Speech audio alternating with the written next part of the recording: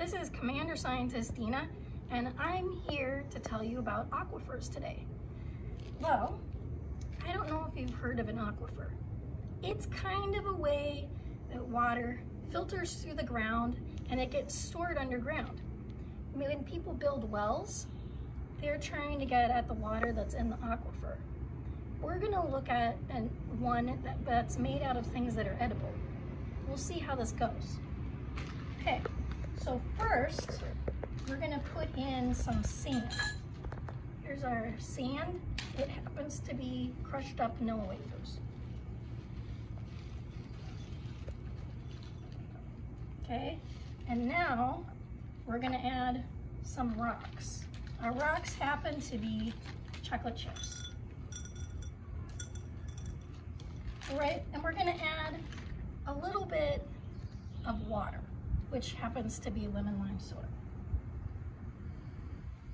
So I don't know if you can see from where you are, but down here, the sand is really fine in particles, and so the water takes longer to get into it, but it's getting all around the little pieces. Whereas the gravel is bigger, so it gets into there faster, but it doesn't really get absorbed into the gravel, it just sits around it. Now we're going to add our soil.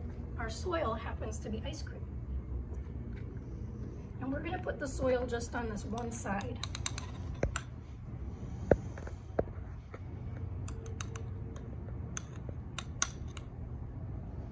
There we go.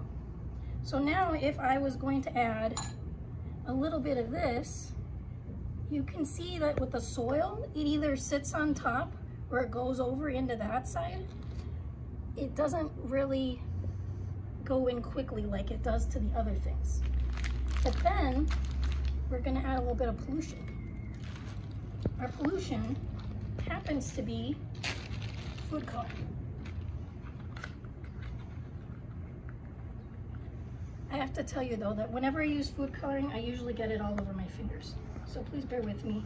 I may have blue fingers soon. I already have blue fingers. So, see, it can go on the top, and then if you add rain, then it starts going back down into the aquifer. And the reason I wanted to show you this is because sometimes when you're walking, you might see that people leave trash on the ground. And all those things that are trash there, it can go down into the water system. And you really don't want to be eating trash. You don't want to be drinking trash. And the animals don't want to be having the trash either. So if you are outside and you see trash and it's okay with your family, then maybe you can pick it up and clear things out so that our water stays safe.